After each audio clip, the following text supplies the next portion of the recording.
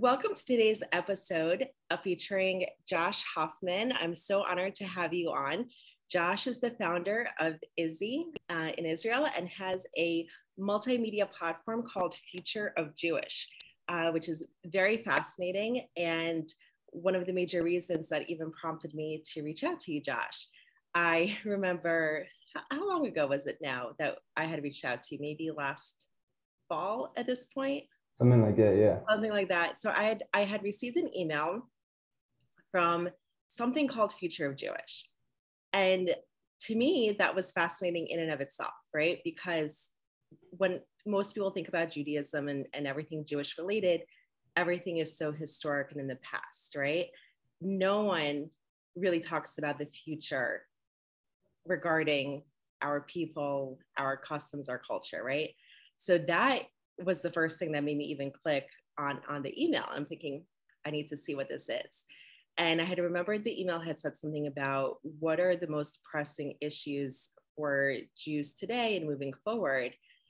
And at the time, I was starting Taking Back the Narrative, which is a Zionism education initiative for those who don't know. And I knew I had to get in countering anti-Zionism, right? That's one of the cruxes of fighting antisemitism. And that's how Josh and I started a professional friendship. And we had gone on to a meeting in Israel, and it was just fascinating to talk about everything related to the future of Jewish. And when we started the podcast, immediately I knew I had to have you on. Just to delve into all these fascinating subtopics. So without further ado, I have a multi-part question for you. What was your inspiration behind starting the initiative? And if you can tell the audience a little bit more about your own background and who and what in your own Jewish purview are your personal Jewish North Stars? Definitely. So thank you for having me. I'm glad to do this. I love having these kind of conversations. So I think my story will basically answer all of your multi-part question, which is that I grew up in a Reformed Jewish household in the outskirts of Los Angeles, born in 1989. Right now I'm 33 years old. And really, for the first, 10, 12, 13, 14 years of my life, you don't really have a brain, an adult brain at least. So, it was known that I would have a bar mitzvah. I had a bar mitzvah, went to Hebrew school, like Sunday school twice a week. You don't ask questions too early in life. But I think around, I would say 14, 15, 16 years old, I started to question what this thing called Judaism is. And I was born and raised into a family and a Jewish community and a synagogue and even Jewish camps that talked about Judaism by and large as a religion. We talked about it being a culture, and we talked about history, and we talked about maybe a few other purviews of Judaism, but I would say by and large, it was a religion. And so as I got into my late teens, and I basically said, listen, I'm not a religious kind of dude. And if Judaism is essentially a religion, then it's not really for me. So I really started to write off Judaism as I got into college. I went to San Diego State University, studied journalism. I was really heavily involved in sports at the time. So I was a sports journalist. I worked for NBC, ESPN, among other places, and didn't really have any Jewish friends in college. Didn't join a Jewish fraternity, didn't do anything Jewish, nothing with Hillel or any other organization. And so at that point, when I graduated San Diego State in 2012, at the age of 22, 23, I was as far removed from Judaism as maybe any Jew. Just totally uninterested in anything having to do with Judaism. But my mother kept telling me about this free trip to Israel called Birthright. And she started when I was 18, because that's the first year of eligibility, all the way through when I graduate from San Diego State at the age of 22 or 23. And she keeps saying, go on this free trip to Israel. The thing for me that was kind of weird is the first 18 years of my life before that, we never spoke about Israel in the home, not that I remember at least. And even in Hebrew school, I barely remember learning about Israel. Like really, I think they said it was the size of New Jersey, and like that's basically it. So all of a sudden, you can imagine 18 years, basically nothing to do with Israel. And then all of a sudden your mom keeps telling you about this this free trip to Israel. So I was like, where is this coming from? Like all of a sudden you want to talk about Israel 18 years later. And so I basically kind of held her off. And then when I graduated San Diego State, I said, you know what? I'll take a free trip anywhere right now, because I was a broke college graduate, and anything free I would have taken. It could have been a free trip to North Korea and I probably would have went. Just happened to be to a place called Israel. Got on the plane, January 2013, and halfway through the trip, 10-day trip, called my mom and said, Mom, this place Israel that you've been telling me to go to for the last 5 years or so, I love it so much. I'm not getting on the plane back home. And I didn't. Stayed in Israel. A few months later, got my Israeli citizenship. So I'm a dual American Israeli citizen. That was mid 2013. Found an apartment in Tel Aviv. Found my quote unquote long lost Israeli family, which I never even knew existed. Like literally didn't know their names, didn't know nothing. And from there, really started to build my life specifically in Tel Aviv, but of course in Israel, traveling around, talking to different Israelis, talking to not just Jewish Israelis, but Arab Israelis and other groups that maybe don't get talked about as much. And I would say from 2013 to 2015, 16, for me, it was really just a period of discovery, right? Discovering a new culture, a new language, Hebrew, a new history, Israeli history, and, Israeli society and Israeli customs and all, Israeli business. And around 2016, I started to realize that no one was really telling Israel's story in the best way, or at least what I think is the best way. So you have a few media outlets that sort of share Israel with the world, if you will. But I find that news is quite ineffective on its own, right? If it's alongside other media products, so to speak, then I think it's fine. But I think on its own, news is quite ineffective in telling, Israel's narrative, right? You know a thing or two about that. And so I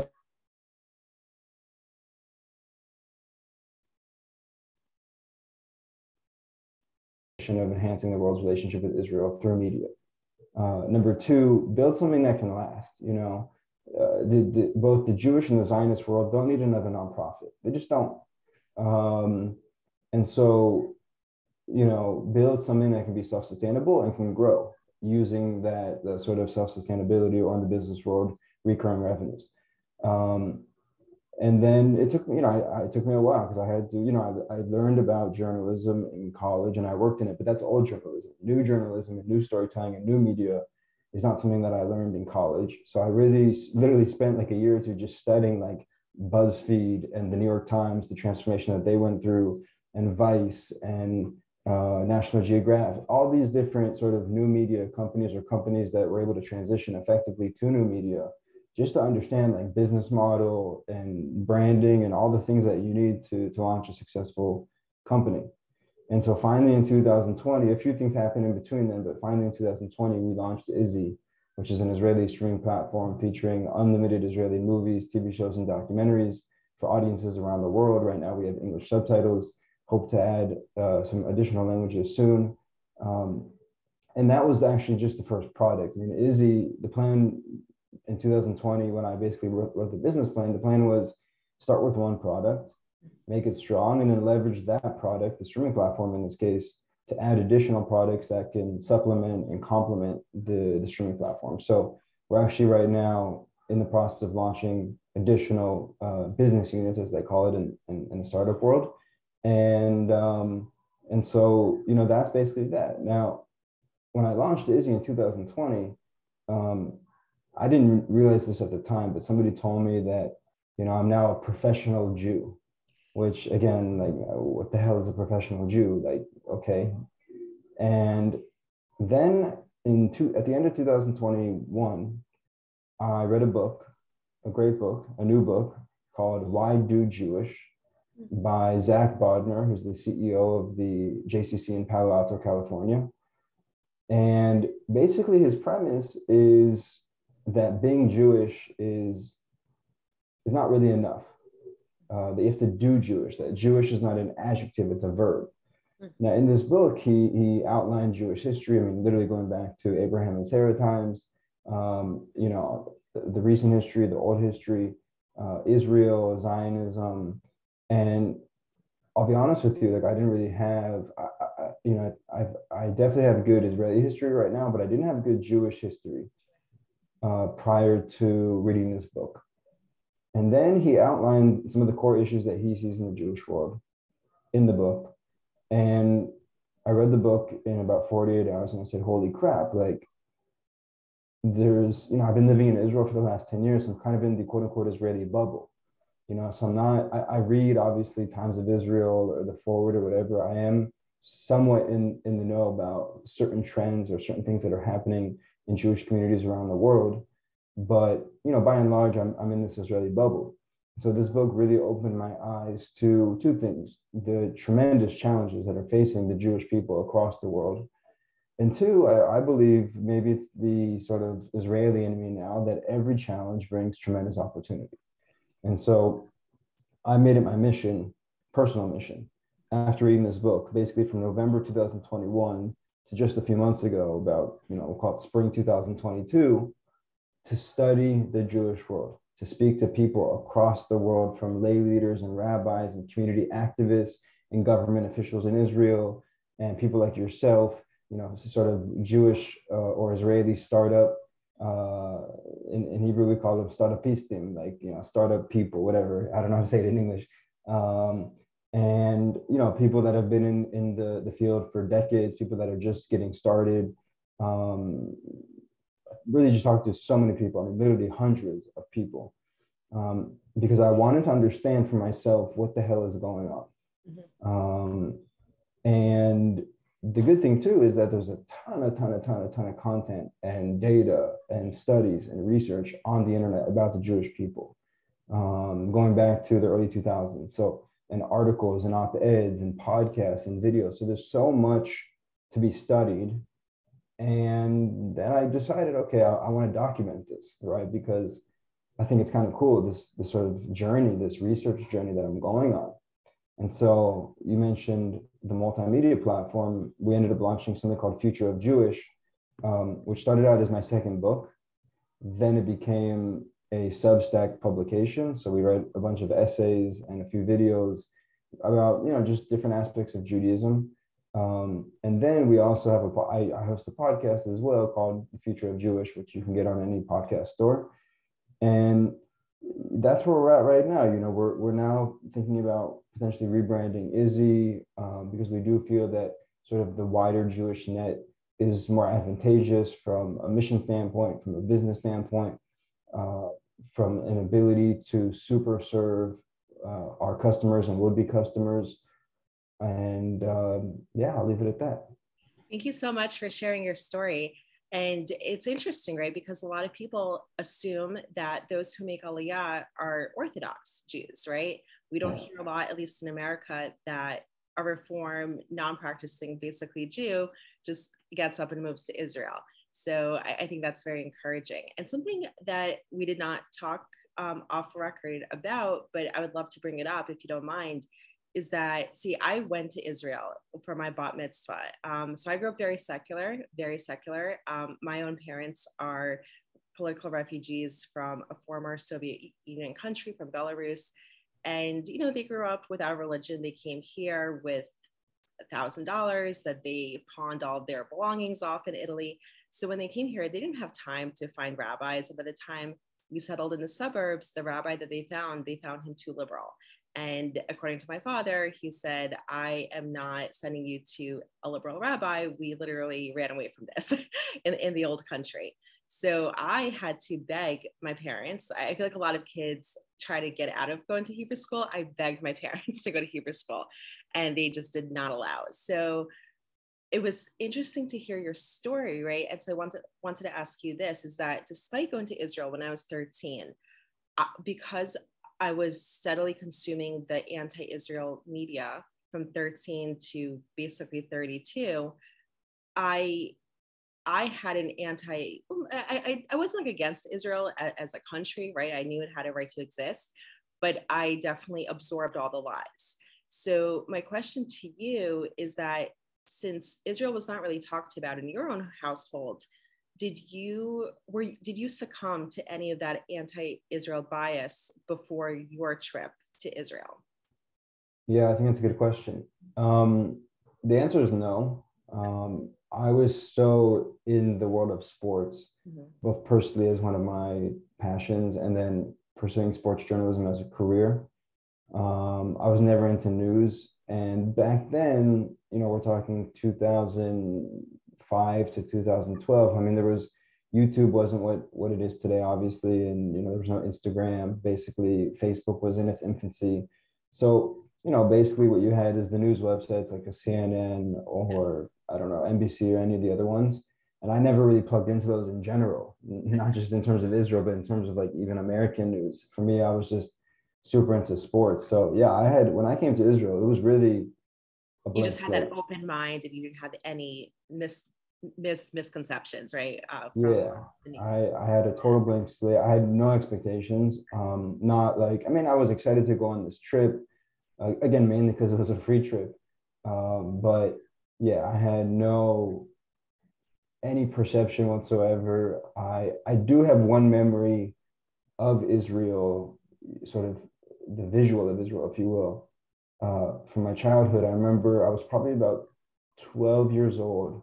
It was a Sunday morning. I woke up around 9:30, 10 a.m., walked into my parents' room, and my dad was on the floor stretching because he stretches every morning.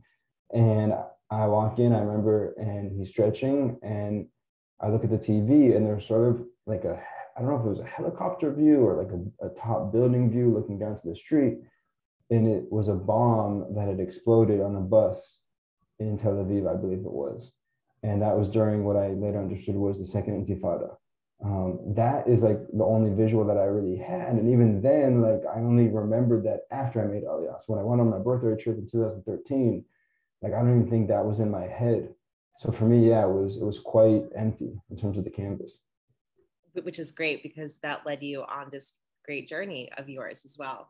And so something else that you mentioned, well, first of all, I want to mention to all the viewers to absolutely subscribe to The Future of Jewish, because it's like getting a Jewish gift every single time you post.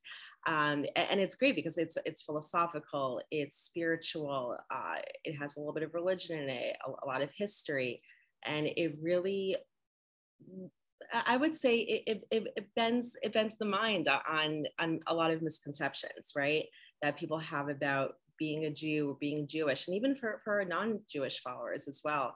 I think it's one of the best examples of learning, about Jews from an inside perspective. Appreciate So that. absolutely, I encourage everyone. And so you mentioned a lot like about the importance of being Jewish, and you found great solace in that book and inspiration. So how has being Jewish shaped your own worldview currently? Wow. I know it's a heady question, but Yeah, no, I think, I mean, you get a listen, little summary of that.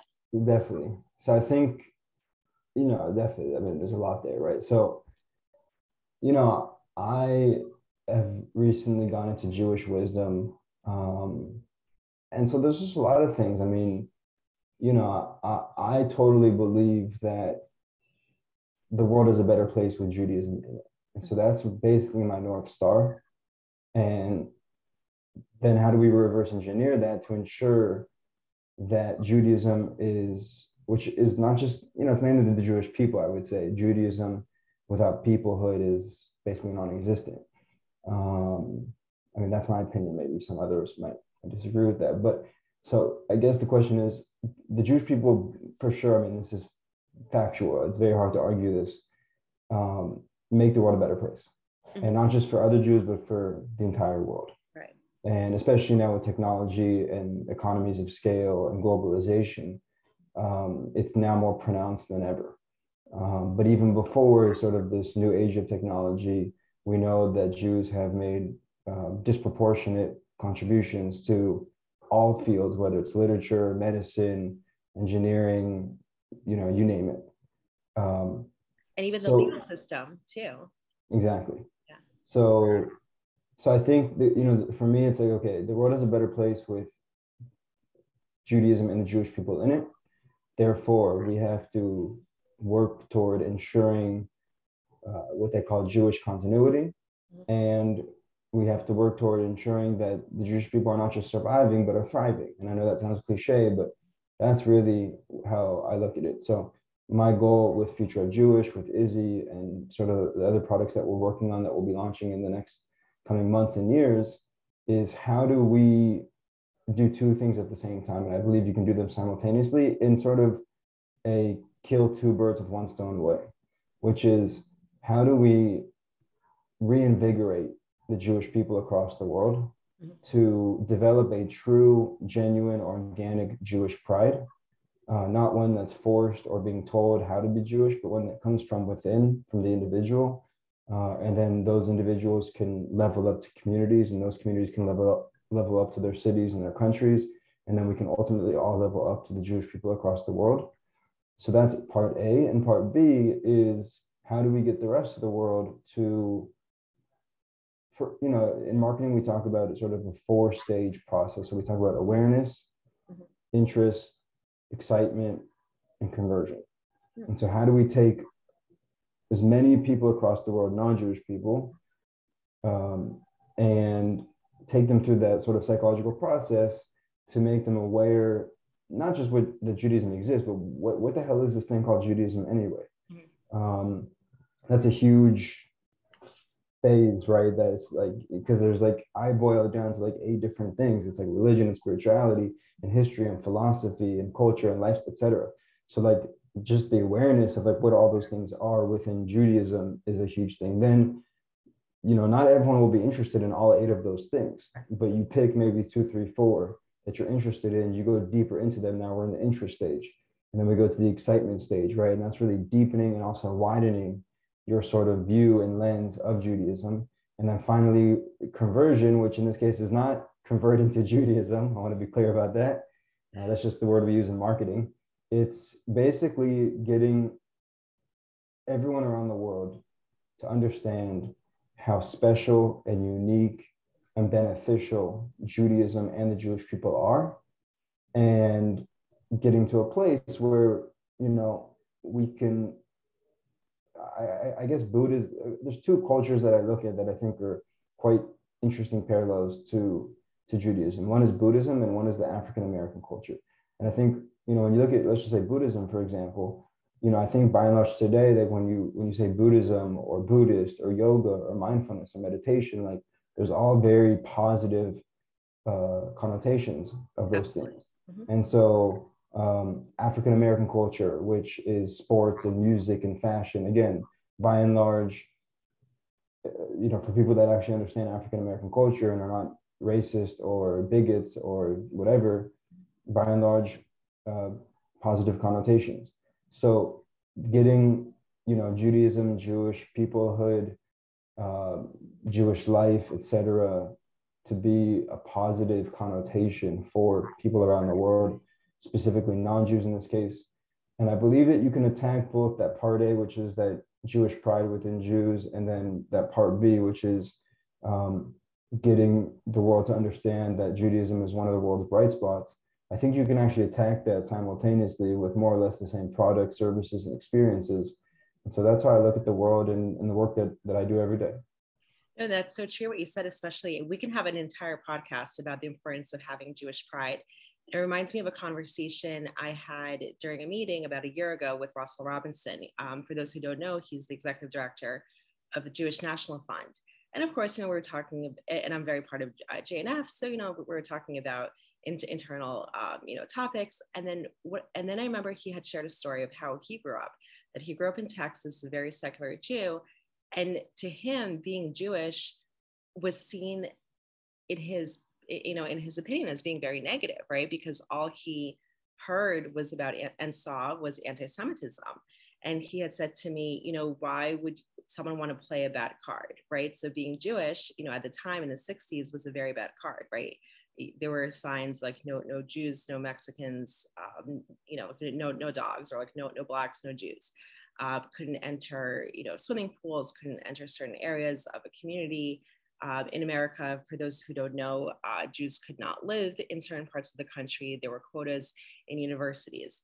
And so he also emphasized the fact that Jews who spend too much time being negative about all the hate that we get, it's not helping, in terms of propping up our cause, and our cause is being prideful of being Jewish. We have this very rich history, right, that spans nearly 5,000 years. And yes, we're persecuted, we're targeted, but that's not that's not everything who we are. That does not encompass being Jewish, right? So, I walk around, and I understand, I'm not religious. I don't have any clothing markers on me when I leave my apartment, but I do see many Orthodox Jews walking around. They're not all being pelted by rocks. I've been to Israel 6 times. You live in Israel. It's not that Israel's actually being wiped off the map. We know that Iran wants to, and other, evil, players of actors as well would love to see that happen. But in reality, we have a strong nation. We have a strong homeland. We have a very strong people. And so there really needs to be that shift, like you said, in our peoplehood's perspective, right? And are we focusing too much on anti-Semitism as a people? That's something I would love to discuss with you. The answer is yes. I believe, in my view, we are focusing on too much. And, I understand that that's a blanket statement. There are people that have experienced horrific anti-Semitic acts against them or against people in their family. Certainly the Holocaust and other examples in recent history. But, anti-Semitism can be also very intense for, the Holocaust is a very extreme example, but also for somebody who vandalizes your local synagogue, or who spits at you on the street, or who, those things are traumatic. And I'm not downplaying any of those experiences or the trauma that comes with them. So I want to be clear about that. I personally have experienced anti-Semitism. I'm not going to tell that story because it's not that interesting, but I've experienced it. It's very uncomfortable. And I sympathize with anyone who, no matter at what level, because it's purely uncomfortable and unacceptable. Let's call it what it is. Now, to your point / question, which, are we focusing too much? The answer is yes, and the answer is yes because, at a certain point, it's funny. I always go back to this sentence that I learned from one of my Israeli girlfriends. Her name is Reut, and she told me one time, this has nothing to do with anti-Semitism, but we were talking about something else, and she said, "Josh, you don't attract bees with vinegar; you attract them with honey." And I think that's the sort of where I go when I see an overemphasis, in my view at least, on anti-Semitism and on anti-Israel, on BDS. Again, those things are very real and serious, and we should absolutely deploy resources and people and time to combating those things. The question is, what's the proportion, right? And I do find that it is a bit disproportionate at times. And I do find ultimately that if we want to go back to what I believe is the work that needs to be done, which is part A, organic, genuine, natural Jewish pride from within each Jewish person around the world, and part B, getting the world to realize that Judaism is one of the world's bright spots. If we want to accomplish that, then I ultimately think we need to attract both groups, the Jews and the non-Jews, with honey and not with vinegar. And I believe anti-Semitism and anti-Israelism and anti-Zionism and BDS, while important and absolutely necessary to talk about them at times, ultimately I think is the vinegar that, listen, most people have enough vinegar in their life, right? Whether they're Jewish or not Jewish, right? They have their own problems, their own challenges, their own hurdles. And so, I find, especially now more and more with this 24-hour news cycle and social media and, all the variations of those things, I find that very few people wake up every day and say, I wish I had more vinegar in my life.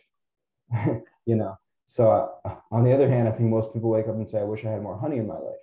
And so I think the Jewish people have to do a much better job in the Jewish organizations and, you know, in the private sector, the for-profit sector, which my companies are in. You know, we have to do a much better job of bringing that honey to Jews and non-Jews. And that's what attracted me to Future of Jewish, is that every single post that I read, it's so positive, right? And it's really connecting me to learning about the Jewish history and Jewish principles, Jewish philosophy, right? You know, like most people who are not rabbis or are not, you know, actively in that learning mode do not really, you know, pick up a book and learn about Jewish philosophy and learn, just like you said, like how much we as a people have contributed to humanity at large. So it's interesting what you had said about anti-Semitism also. So for me, I've never been physically attacked for being Jewish, but I remember being in college my freshman year, and one of my hallmates asked me, oh, did Jews used to have horns, right? And why did Jews kill Jesus? So I didn't know whether to laugh or cry. And I took it as a learning opportunity. I sat in her bed and I told her that, you know, all the reasons why we did not have horns, so that's anti-Semitism. She didn't even know that word existed. And I told her how Jews did not kill Jesus. And in the course of our 2-hour conversation, I had attracted half of the hall. So I was the only Jewish person on my hall. And I had this audience of non-Jews who themselves were learning, you know, the facts.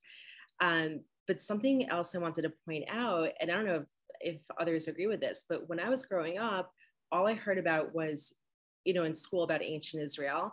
And then we learned about the Holocaust. So those were the only 2 proponents I heard and learned about being Jewish, right? And so how many people today will say like, oh, I'm Jewish because of the Holocaust, which is, you know, it's not, I'm not saying that their opinions are not correct, but, you know, how can we dwindle down 5,000 years of our people's history to a horrific genocide that spans 6 years, right? So through learning, you know, through doing, you know, research, you know, for my own initiative, taking back the narrative, like you said, keeping positive, right? You know, I also could have spent, you know, half the website talking about the terrorist attacks and you know, the negatives from the non-Jewish groups, for most non-Jewish groups within Israel. But why? There's so much of that content online. And there's a section on my website called Diversity in Israel, Minorities in Israel. And why not focus on the positives, right? So Israel, it's a Jewish homeland, but many non-Jews live there, a couple million of them. And all groups do contribute positively, right?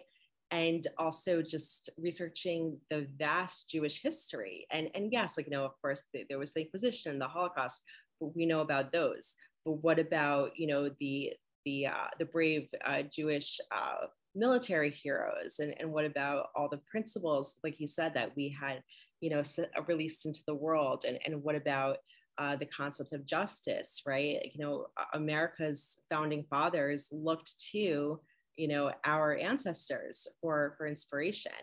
So there's just so much to be learned and to be appreciated about who we are. And I think that, and like you said, right, like it's not to turn a blind eye, of course, right? Like we as Jews, I think, should be aware of anti-Semitism, be an alert about it. I just had a podcast with someone who very much, you know, promotes Krav Maga, you know, for Jews to be an alert, for Jews to be, you know, physically fit and know how to handle, you know, handguns in any situation. So of course, right, like we can't just sit back and let others protect ourselves. However, it's like you mentioned about BDS, right? So to me, and you can feel free to disagree, but to me, BDS was basically an anti-Semitic hissy fit, right? And so the more attention that we as a Jewish community poured onto them, the bigger that they expanded. But in reality, as you know, you're in Israel, you have major, you know, stars still coming to Israel, you know, Israeli tech unicorns are multiplying, right? So in reality, BDS has not harmed Israel, right? I mean, it's trying to harm Jews more in America by, you know, by signaling out Jewish businesses and targeting them. So that's a different focus, right? Like that we can say BDS is anti-Semitic. but it has done, in my opinion, again, you live in Israel, so you can tell me, but in my opinion, it has done nothing to Israel. And in fact, having just been there, I think it actually helped Israel, right? Because a lot of non-Jews who were disgusted by BDS made it their mission to visit Israel, right? To counter the BDS movement. And yes, I know that Israel lost Ben and Jerry's, which in my opinion is one of the worst ice creams anyway. So I think Israel won in that situation, no matter what. But yeah, so it's like you said, with being negative, right? So if I was learning about a culture of people that was always emphasizing how they're being attacked and how they're hated, I don't think I also would view that community that positively, right? I would think, why are they being hated? Not, oh no, like I feel so bad for them. Exactly. So that's something that you're right, like we need to work on. Like we all need to have Jewish pride, and no matter the religious, levels that we have, or even, and I know like a lot of Jews have different opinions on Israel, unfortunately. I'm trying to combat that with history, proving history, but it's just knowing our rich history. And so I think that at some point there needs to be some kind of organization or some kind of initiative that, I don't know, just focuses on just Jewish pride, right? To counter all of that negativity that we, just basically process, unfortunately. So speaking of Israel, I wanted to know, so we hear and read reports that unfortunately are mostly negative about how American Jews view Israel. So as someone who lives there, what is the reality that you see? And do you agree? Do you disagree? One time I was talking to a Jewish foundation, CEO of the foundation, or executive director. And, I was telling him about all the issues that I see in the Jewish nonprofit world. And he said, listen, I agree with you, but they're not just unique to the Jewish nonprofit world. The problems that you're talking about are seen in the nonprofit world in general. And so I would say the same thing when you talk about Jewish Americans and sort of their views on Israel. Well, let's just talk about Americans in general. And by the way, I'm an American, so I'm also speaking about my former self. Mm-hmm.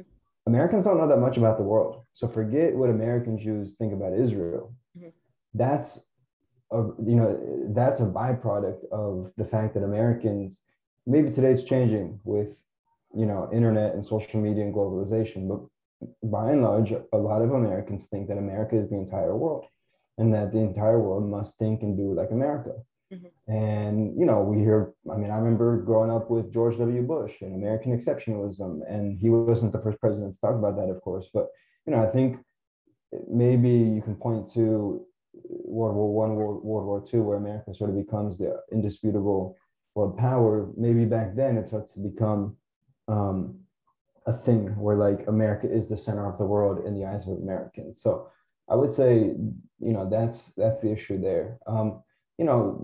Frankly, the reason I started Izzy is to give the world mm-hmm. the good, the bad, and the ugly of Israel, the full 360-degree view of the country that I've been living in since 2013. Mm-hmm. And my general bet is that if people see the full picture of Israel, mm-hmm.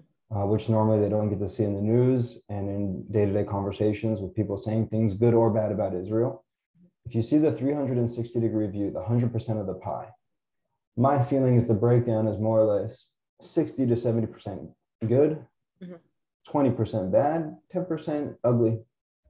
And I would say when you compare that to other countries, including the country that you're sitting in right now, the United States, I would say that's a pretty good ratio.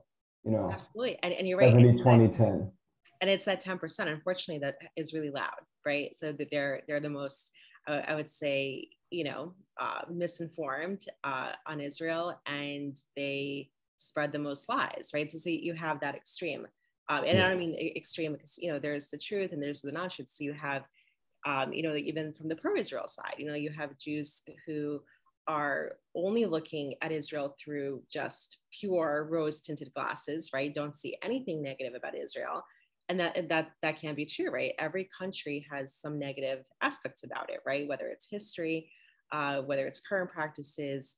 And I think what is considered anti-Semitism, and feel free to jump in if you disagree here, it's that Israel should be treated like a country, right? Not as an exception, right? So we can't expect Israel to just be perfect when no other country is expected to be perfect either. And so I think that also would help, in more people being more pro-Israel, right? Is just understanding that, like Israel had, for example, like, what happened with the Yemenite Jews wasn't its best moment. Racism towards Mizrahim, for decades, also, like not something to laud about, but that's part of Israel's history. And at the very least, like Israel has acknowledged, its mistakes, whereas many countries don't acknowledge, right? Like far, far worse. So I think it behooves, like both sides to mend together, right? Like for the extreme negative to learn some, actual truth, and those who, view Israel as just being this perfect place to also acknowledge that, it's a real country and, mistakes have happened also in the past as well. Definitely. And, I mean, I think that the argument that you're making is a good, well, I shouldn't say it's a good argument. It's the right argument, meaning it has merit, in that there shouldn't be a double standard between how we view Israel and other countries around the world. But I don't think that argument is strategic anymore. Maybe it never was, I don't know. But I think that that's not an effective way of, in business, if you ask me, like, what are the top 3 things I've learned running my own company, startups now for the last 2 or 3 years? One of the things is it's better to be smart than right. And so you're right. And people that make that argument that, don't hold Israel to a double standard, you're right. Anyone who thinks that's totally true. But that's not the smart argument to make, in my opinion, at least not anymore. Maybe it was once upon a time. I think the smarter argument to make is to invite people to learn more about, first of all, Jewish history. I wrote a really fun essay. One of the first essays that I wrote for Future of Jewish is called A Brief History of the Jewish People, where I literally, you can't put in everything, but it's a 30 to 40 minute essay in terms of reading time. And, I really go back to literally from Abraham and Sarah all the way to present day Israel. And of course, the diaspora and, American Jewish community being not just the second biggest population of Jews in the world, but maybe even the most powerful population of Jews, including more powerful than Israel, you could argue. So, I think starting with Jewish history is a really good place to start. Then obviously you get to Israel, and then you get to Israeli history. And so I would start there, and I would say, let's just look at what's happened, and let's look at the full picture.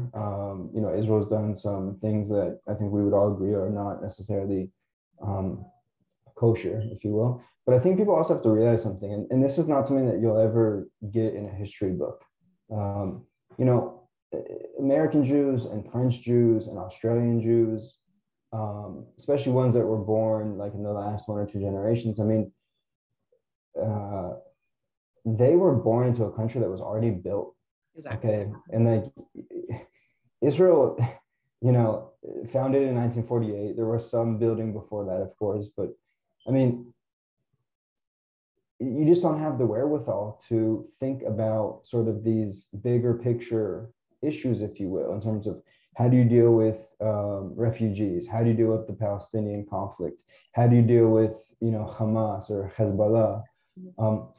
You have to understand something. I mean, Maslow's hierarchy of needs applies to everyone in the world. And so when you're literally building a country and also having to work, right? And also having to take care of your kids and also dealing with wars every few years. With no financial help from the UN and nothing like that. Yeah, I mean, I'm talking more at the individual level, right? So not at the state level. So you have to understand, like, Israelis are great people by and large. I mean, I think they're really extraordinary people, and they've become that because of the Israeli history of the state of Israel.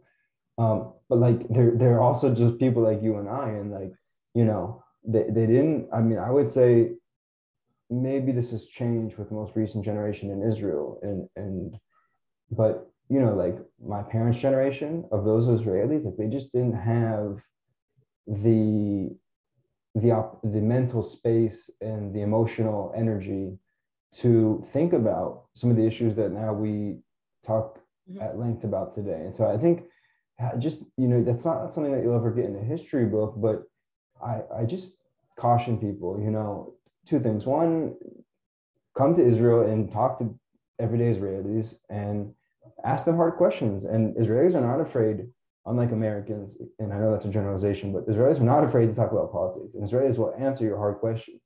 And Israelis will even argue with you and even shout at you, but they'll never hate you. They'll never say, I don't want to be friends with you anymore, or I don't consider you a family member anymore. Israelis, I think, by and large, have done a very good job of building a society in which you can talk about very hard and uncomfortable things and not end in, you know, the loss of a friendship or the excommunication of a family member, so to speak.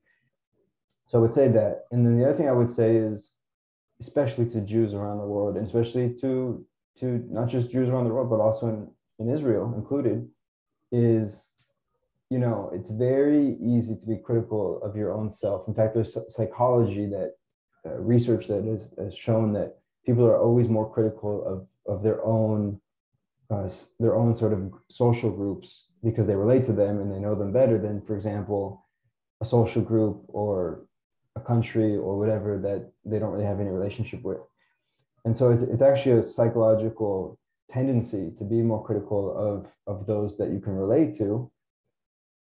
But you also have to be smart, right? And like be critical and try to improve the situation. That's a very Jewish thing. We know that, you know, the great Israeli statesman Shimon Peres has a great quote that says, "The Jews' greatest gift to the world is our lack of satisfaction. We always believe things can be made better."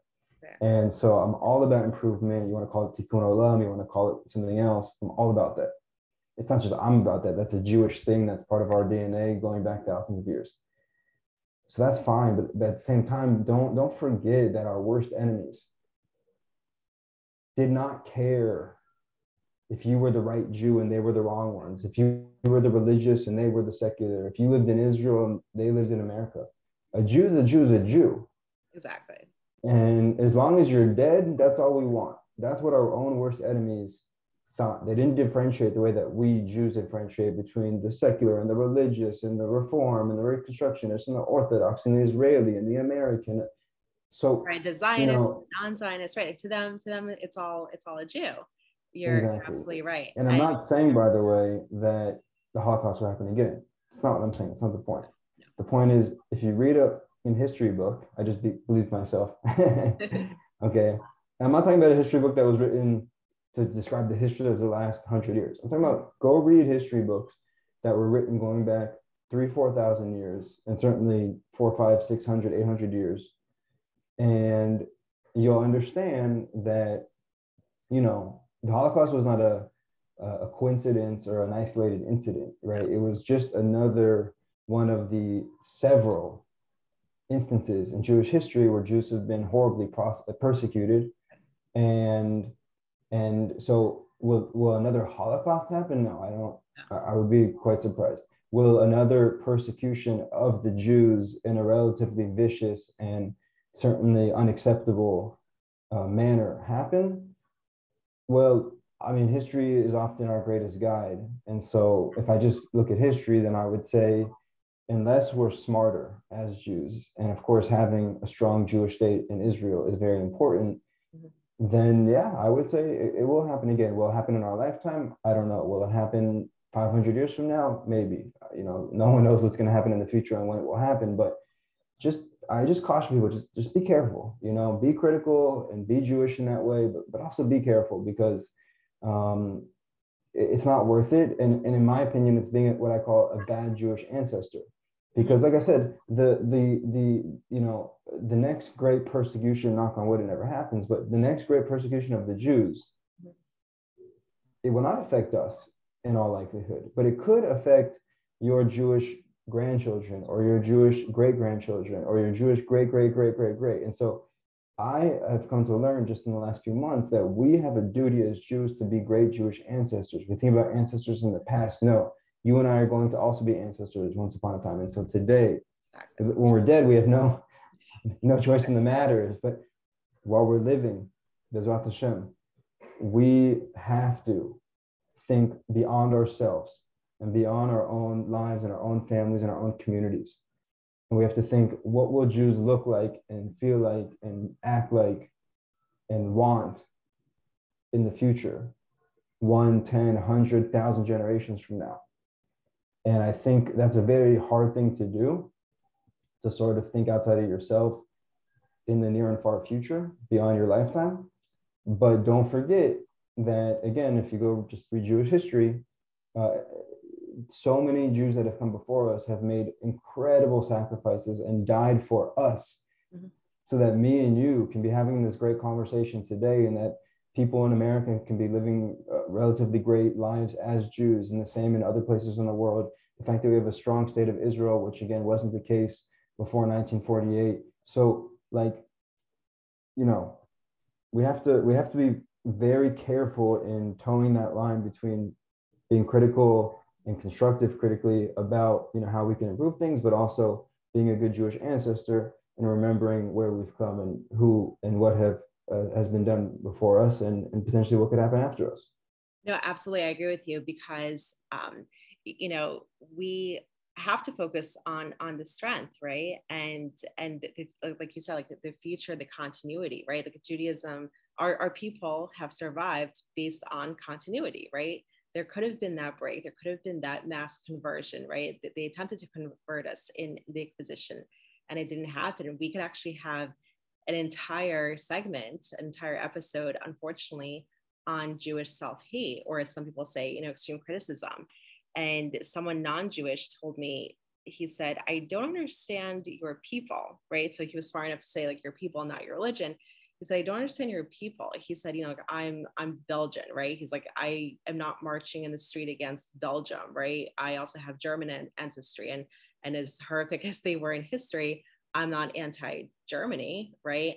And he said something that was powerful. He said, only Jews and Indian people, because he has a lot of Indian friends, like, from India, are the only two people in the world who have problems with self-hate. No one else does.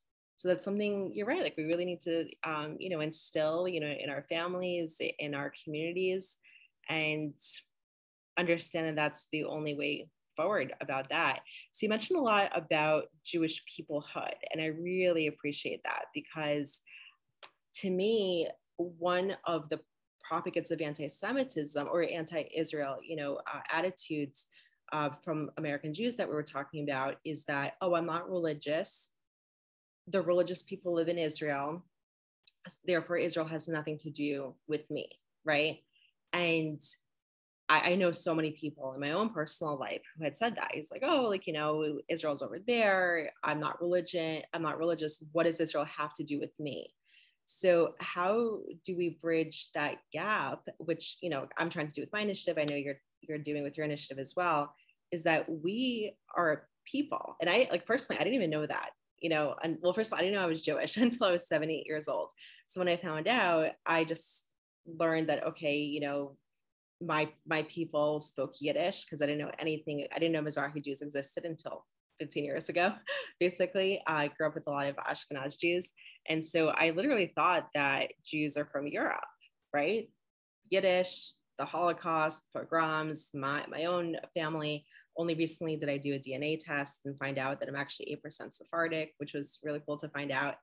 And so when people used to ask me growing up, what's your background? I would say Russian, right? I wouldn't say Jewish. I would say Russian. And now, being so entrenched in Zionism education, I detest that I ever said that, right? Because my homeland is not Russia, right? Like, I have nothing to do with the Slavic people. The Slavic people rejected my family, right? Like, my parents would say they had a passport and it didn't say Russian on it. The passport said J for Jew, right? And they didn't have M for Muslim. It was just for Jews. So now when people ask me my background, I say I'm Jewish, right? Like, I'm a Jew. And so how do you see the the shift, right, to us embracing ourselves as a people that have a unique religion, right? Like we have a religion, but we are not a religion, right? And so something that we talked a little bit off record is that I also think sometimes, and I'm not against converts at all, you know, I think if someone wants to convert to Judaism, more than welcome.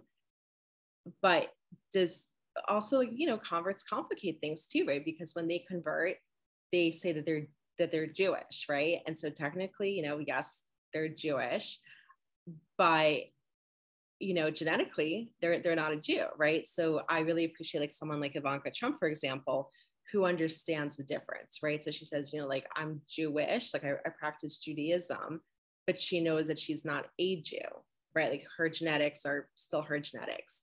So something, you know, kind of to discuss, like, so how do we hone into ourselves that we are a people, right? How do we do that? That binds us together.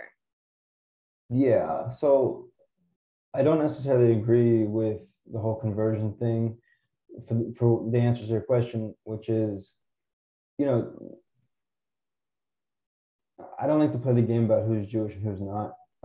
There's just too much time has passed, and you can't, you know, none of us really know, you know, if you go back 400 or 500 years, 2,000 years, like maybe you know, our ancestors converted. So I don't like to play that game. I also don't like to play that game in Israel about, you know, Jewish mother, Jewish father. I understand where it comes from, and I understand why other people are interested in that game. I personally am not. Um, Listen, I think being a Jew is about culture and wisdom. Those to me are the two most important and pertinent pillars of Judaism.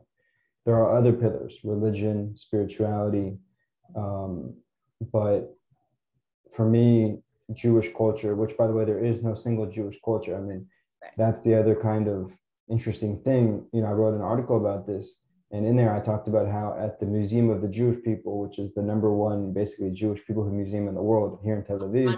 Anu, yeah, Anu. In Hebrew, it's Beit HaTfutzot. You know, even they have something on the wall when they're talking about Jewish culture that basically they say, so there is no one Jewish culture. We don't even know how to really describe it. That's basically what it says on the wall. They put it a little bit more nicely, but that's the crux of it. And so I think that's also the beauty of it is that, you know, especially now with Israeli culture coming into its own. And of course, you have, you know, historically European Jewish culture, and you have, you know, Middle Eastern Jewish culture, the Mizrahim, as you talked about. And you have Jewish cultures that have now developed in different parts of the world, in Australia, South Africa, South America. American Jewish culture obviously has been a thing for a while now. So I think that's a really cool thing because we all can sort of learn from each other's culture. Meaning the American Jews can learn from the Israeli Jews, and the Israeli Jews can learn from, for example, the Australian Jews, and the Australian Jews can learn from the South American Jews. And I think that, first of all, there are a lot of similarities just in terms of the fact that, you know, our history as a people is rooted, not in every case, but in a lot of cases within our cultures. So there are overlaps. They're not totally diametrically opposed things. But there are a lot of things that are also quite unique to each of these sort of subcultures within the umbrella Jewish culture, if you will. And so I think that actually is what makes it interesting. And that's a really fun way to sort of share similarities and differences and borrow things from the other that, you know, that we can do in that process. Wisdom, you know, I think it's not really something that, you know, wisdom is something that usually doesn't change, or if it does change, it's incredibly slowly. So, you know, I think Jewish wisdom is just so powerful. Like I said earlier, I'm really getting into that aspect of Judaism a lot more now. And it's never ending. I mean, it's lifelong learning. And even then, you probably can't wrap your full head around it. But I would say like that's a really two good places to start for how we can reinvigorate Jewish peoplehood on a global scale. How we can create more productive conversations among Jews, especially of dissimilar Jews, whether it's geographically dissimilar, religiously, spiritually, politically, socioeconomically, whatever. And I think that by having more productive conversations, which are interpersonal, but they're also what I would call global, meaning, one of the goals that we have with Izzy is, we want to democratize access to Judaism and to Israel, of course, the capital of Judaism, to everyone around the world, so that everyone can get the same content, the same materials, the same quote unquote education. The issue that we have today is everything's very fragmented and siloed. And so what American Jews are learning is different than what Israeli Jews are learning. And even in Israel, by the way, what sort of Israeli Jews are learning, for example, in Tel Aviv, is different than what they're learning in the Shטachim, in the West Bank, so to speak. Judea and Samaria, yeah. Judea and Samaria, so Yeah. Semantics in my opinion, but never mind. The point is that I believe that when we all have access to the same materials and the same content, then we can, that's the global, and then we can synthesize it down to the individual or the communal, and we can now start having conversations about the same things. Now, people will disagree. I mean, we know Judaism is all about disagreement. Go into a yeshiva. Why do you think it's so loud? Exactly. Because they're debating and often disagreeing with each other about the interpretation of text. But I also believe that within that debate and discussion and disagreement, we will find a lot of similarity and coming togetherness and compromise. And wow, I never really thought about it like that. Or, why do you think, or why do you perceive, this piece of Jewish wisdom that way, or this piece of Jewish history that way? And then we have those conversations. And an Israeli Jew who lived through 6 wars will tell you, listen, I've lived through 6 wars. Like, what do you want from me? And the American Jew will say, oh, wow, I've actually never even lived through one war. I mean, I'm talking about a war on the homeland, not, in Iraq and Afghanistan or Vietnam. And then all of a sudden, you start to create empathy, you start to create compassion, and you start learning, you start realizing there's not one truth, but there's thousands of truths. There's not one history, there's thousands of histories. And so, for me, I would love to see way more productive conversations and new conversations. Brett Stevens, who is the editor-in-chief of Sapir magazine, formerly, I believe, of the New York Times. He might still be at the New York Times, I'm not sure. New York Times, Wall Street Journal, yeah. So, he says, we've been having the same stale conversation for far too long, and I completely agree. Khalas, and that's an Arabic word, by the way, like enough, it's right. It's just boring. And I think it's not attracting very few people, it's really detracting them. And they're basically, I go back, no one wakes up in the morning and says, I want more boring conversations. Yeah. Just like they don't wake up and say, I want more vinegar. Exactly. They wake up and they say, I want to be inspired, motivated, intrigued, interested, impassioned. And we're just not doing a good enough job of that. And I think once we can start doing a better job of that, then Jewish peoplehood will really come to the fruition that I think so many of us want. No, it's true. But I do want to add, though, and I'm not disagreeing with you about the converts. I'm just, I guess, adding, because I just learned about this recently, doing my own research on our people. It's that in actuality, there were not that many converts, just because, Jews were insular. And overall, how did conversions happen in the past for other religions, right? They were mostly through military absorption, and Jews were not absorbed into militaries. And we were siphoned off into ghettos, right? Very, when was like 15th century in Italy. So we had patterns like, this is interesting. I just learned this, that between the first and second exile, when Jews went west into North Africa, they actually had pretty violent campaigns in some parts to convert locals. That to me was fascinating, right? We don't learn about that. So in a way, it was also kind of a proud moment, because I just had a podcast about the fact that we're tough Jews, right? And everyone looks at us like we're weak, right?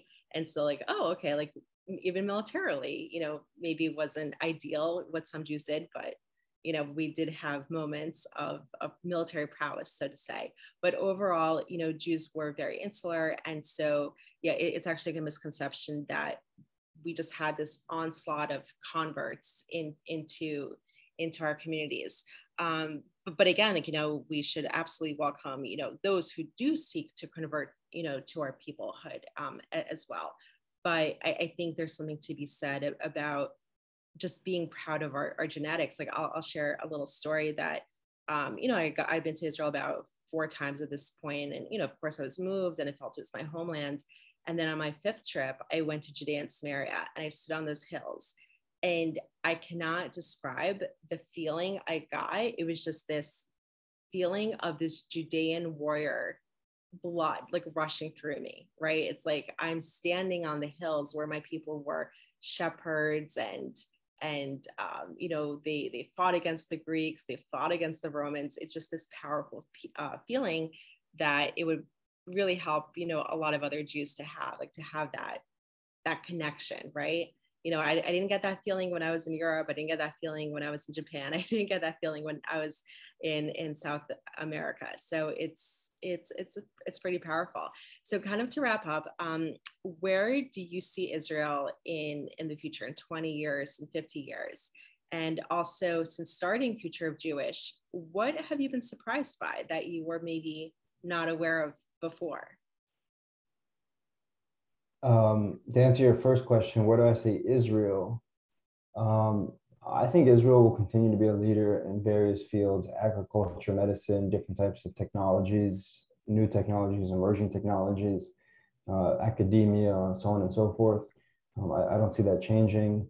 I think that we hopefully will be able to stabilize the Middle East with some of these new partnerships. I mean, Saudi Arabia now is in the mix, which is a huge step in what I believe is the right direction.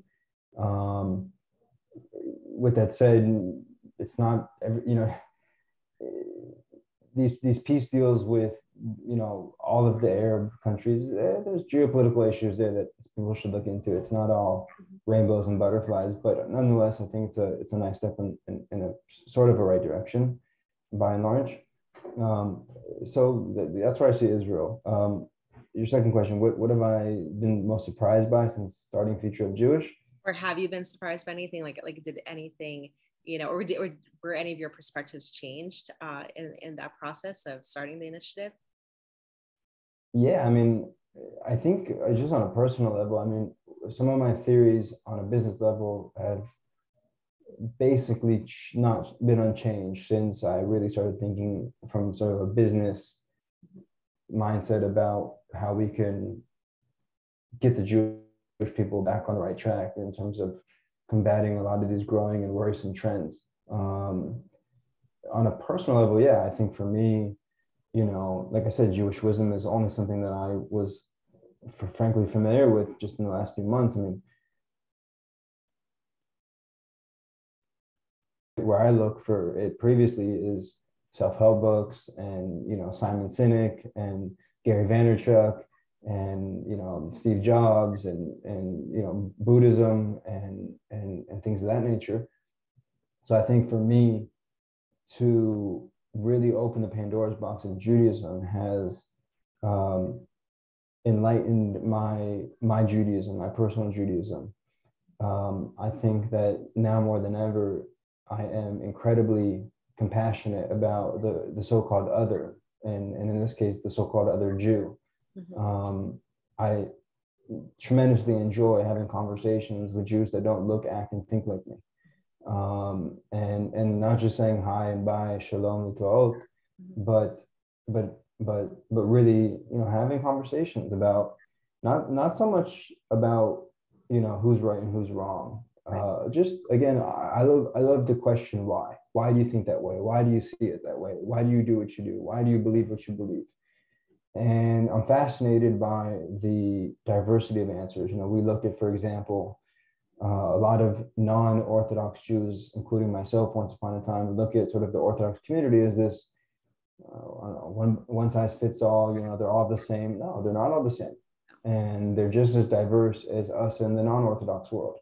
Even more diverse, I would counter. Yeah, definitely. So, I think that that's something that I'm trying to, in my own way, through Future of Jewish, some of the writing that I do, I'm trying to, inspire and hopefully motivate other Jews to engage with the other and to, come with an open mind and come from a place of,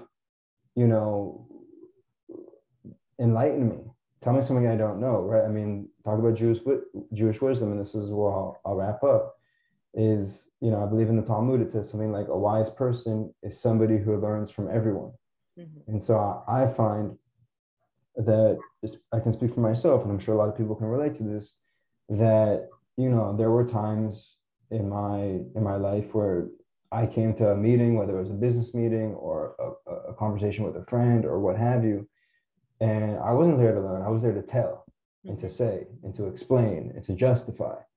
And I think that something that I am really trying to do now is, both professionally and personally, is come with that mindset of, this meeting, this conversation, whatever it is, I want to learn something new, and maybe learn a lot of new things, not just one or two things. So, I think that for me, having these really cool conversations with much different people, and then going into that Jewish history and that Jewish wisdom, which are, basically concentric circles,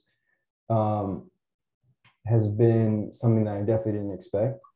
I don't know if I'm surprised, but I am very inspired, and therefore continue to go deeper and wider into my personal Judaism. And I'm sure to an extent that plays a role in my professional Judaism as well. Well, I know that you and your work greatly inspired me. My daily life is spent within history, right? I use history to, counter anti-Semitism. I'm trying to fill in the blank between biblical times and 1948, the liberation of Israel. And I get your writings, and my mind is expanded each and every time. So if someone, or I encourage everyone to get in touch, to sign up. What's the best way for people to sign up for Future of Jewish? Because your writings are truly inspirational. Thank you. So I have the book Future of Jewish, which you can find on Amazon, Barnes and Noble, the websites. The publication that you're talking about with the essay is Future of Jewish, basically one word, .substack, substack.com. And then the Jewish of Future podcast, you can find on Apple Podcasts, Google Podcasts, Spotify, etc. Perfect. And I'll include the links when this episode is posted. And I know that I feel very enriched monumentally as a Jew every time I open up something from Future of Jewish. So you're doing great work. Thank you so much. And this is just going to expand, in the future. So thank you for your time. Thank you for a great conversation. And I look forward to your next post. Thank you so much for having me. Absolutely. Thank you. Good night.